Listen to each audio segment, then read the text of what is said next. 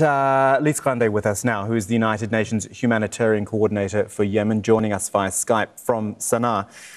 Look, Lise, how have you been able to coordinate things in the last few days, knowing that this is coming, knowing it's happening now, making sure your staff are safe, but also trying to do your job as well?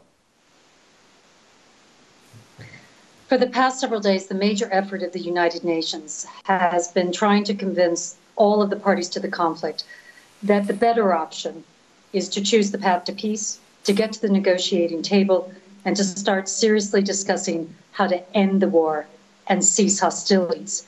At the same time, the humanitarians in the United Nations, working with our frontline partners, have been preparing contingency plans and pre-positioning supplies in Hudaydah.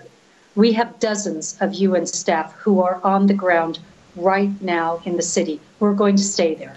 We have no intention of leaving. And in fact, today, as the assault started, as there was naval shelling and aerial bombardment, a World Food Program vessel contracted by the World Food Program was offloading food at the port, even as the shelling was continuing. That's because we are absolutely committed to doing our jobs. There are millions of lives at stake, and that's why we are staying here and delivering. But does that mean presumably means the lives of your staff are at stake as well? It's admirable, it's amazing that you are staying there to do that, but must be incredibly dangerous. The United Nations has a very robust security management system in place.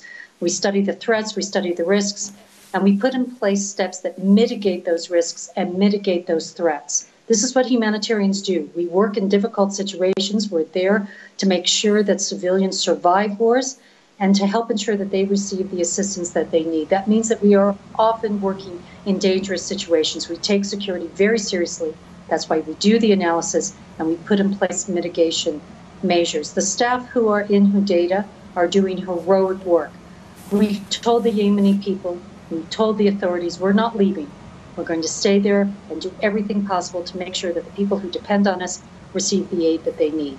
As I said, today, during the bombardments, we had the World Food Program vessel docked at the berths and food was being unloaded.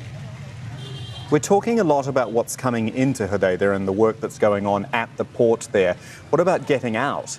As in getting the aid and the food out of there, because there's so many places in Yemen which need this help. How risky, how dangerous is that, actually trying to move the aid and the food onwards?